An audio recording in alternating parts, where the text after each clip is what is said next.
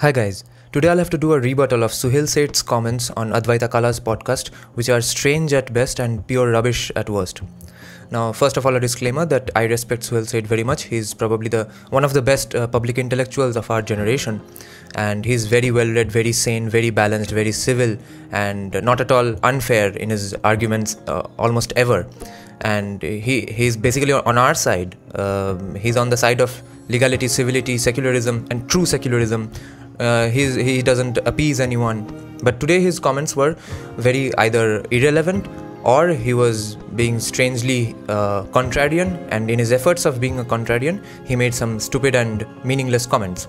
I have made four specific. I have gathered four specific points that I want to rebut from his, which basically sums up his entire argument. He went on a 5 to 6 minute rant and said all these meaningless things, and to which I'll make countless rebuttals. Now let's see what his first point is. I have repeatedly said, including on the Sunday Club on your program, that we need to keep religion out of public life. We need to keep religion where it belongs, which is private.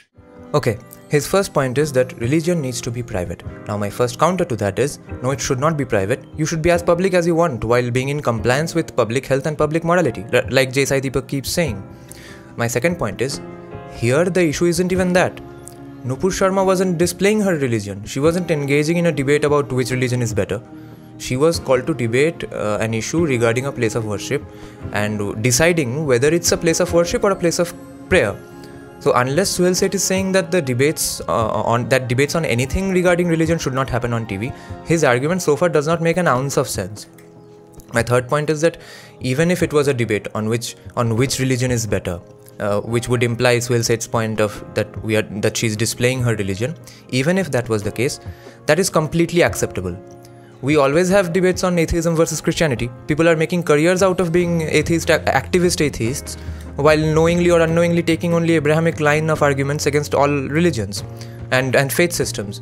Now, to digress a little, remember atheism, like Marxism, feminism, liberalism, tolerance, secularism, all these came up as a movement, as a protest against Abrahamic orthodoxy, or mostly Christian orthodoxy, because you'll most likely be dead if you are an atheist in Bangladesh. But anyway, that's why atheists see all faith systems like as if they are an Abrahamic faith. And hilariously, most of their arguments against believers of God or a higher power are identical to what Islamic and Christian colonizers said of indigenous faith systems in Bharat, North America, South America, Africa, etc., especially against idolaters or idol worshippers. See, Christians would enslave indigenous populations because they didn't have souls. And how did they realize they don't have souls? Because they didn't have a god or holy book in accordance with Christian standards. How can a person who has a soul not have a god, not have religion? And all Islamic invaders, including Muhammad and Abraham himself, destroyed all idols in order to prove that the believers of the deities inside those idols were stupid because their deities can't even defend themselves. Meaning, an atheist's idea of a god is the same god as viewed by Abrahamic faiths. So atheists don't really understand the idea of a non-Abrahamic faith system.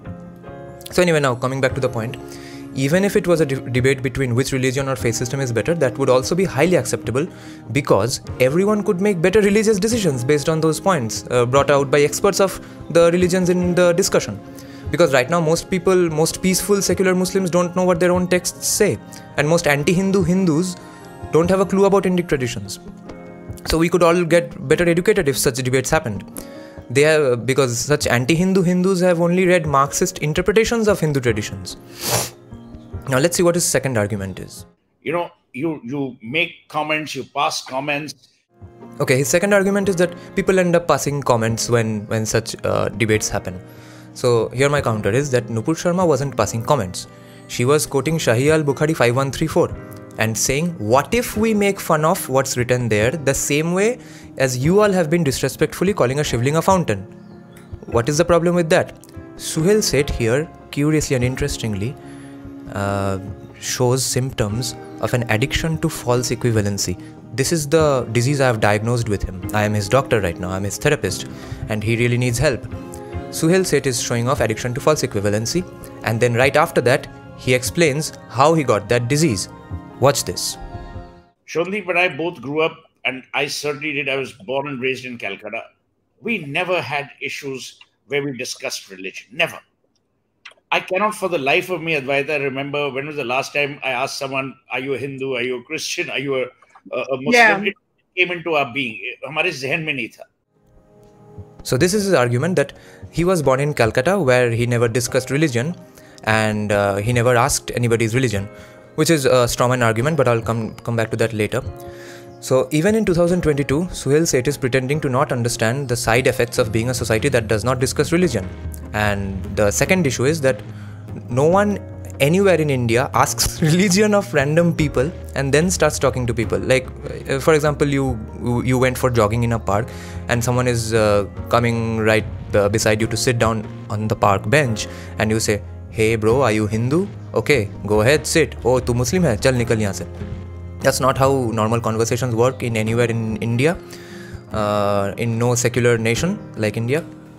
And but only Bengalis and people from Calcutta have this haughty H-A-U-G-H-T-Y haughty the sense that they are the only people who don't ask religion of a person.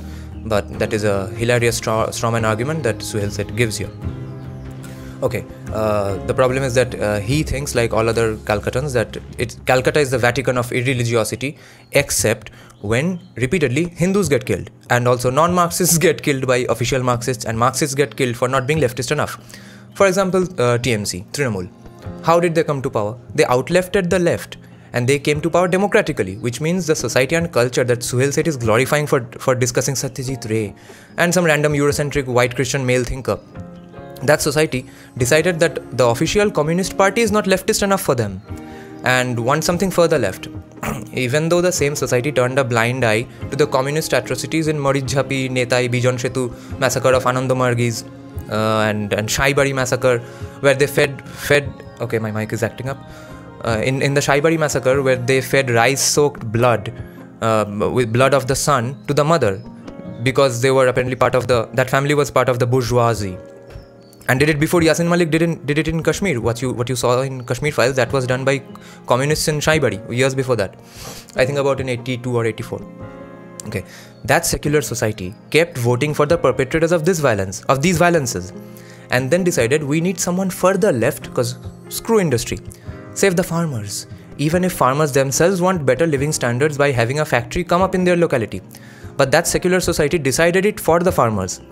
These are the people that my favorite economist Thomas Sowell talks about as the unaccountable third-party experts that never pay a price for being wrong. Hear the sentence again and you'll understand the depth of what Thomas Sowell is talking about. So, anyway, then that further left Green Party started doing its own share of atrocities on the lesser leftists and put minority appeasement on steroids, which was started by the leftists before them, but Trinamool did it way better. While going on being a society that doesn't discuss religion. Okay, remember that. All the while, they are a society that doesn't discuss religion and doesn't ask people's religions. Look up the details of minority appeasement in Bengal if you don't know already, because they are in so many forms and layers, and sometimes subtle and sometimes not subtle, that I won't be able to explain all of them in one video, and definitely not in this video. Okay, then the further left Green Party unleashed pure hell on Hindu supporters of a so-called pro-Hindu party, which has led most of them to either end up dead or run off to Assam, where they still live as refugees. People from Bengal right after 2021 poll violence. Okay, this points to the larger issue of the addiction to false equivalency, from which a lot of Indians, but mostly Bengalis, suffer. What the hell is the problem with my mic?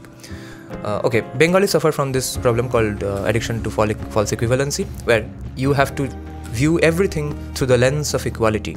Nothing is better or worse, nothing is too bad or too good, everything is kind of equal, you know.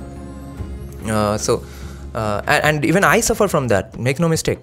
I cannot say good things about any MMA fighter. I'm a huge MMA fan. I can't make good points about an MMA fighter without saying something good about another MMA fighter. So I don't do that in terms of culture and politics, but Bengalis do that in everything.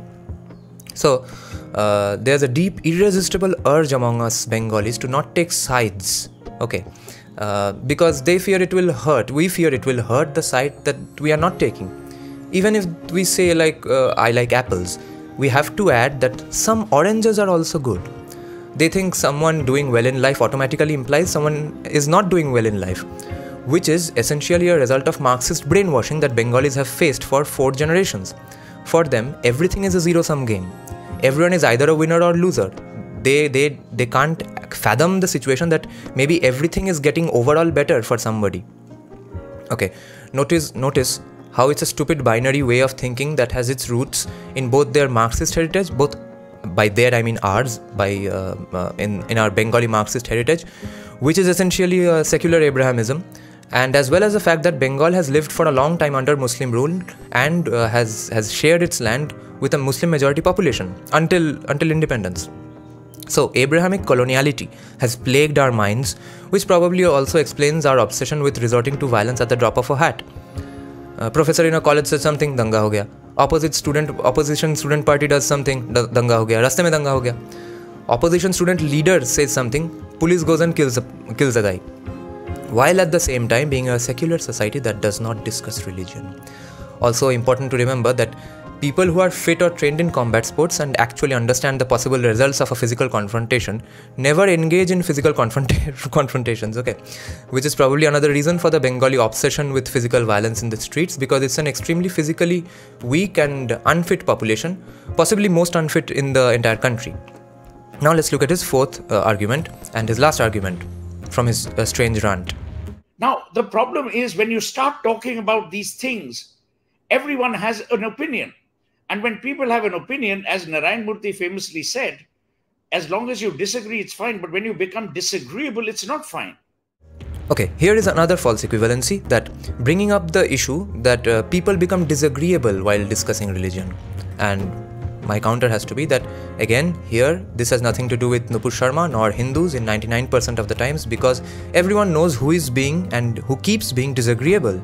Nupur Sharma is not being disagreeable, and it's definitely not the side that has been at the receiving end of genocides, forced conversions and temple theft, and is merely taking legal and civil routes to reclaim their heritage, and then facing further brunt for debating issues and quoting religious texts word for word in a mainstream TV debate.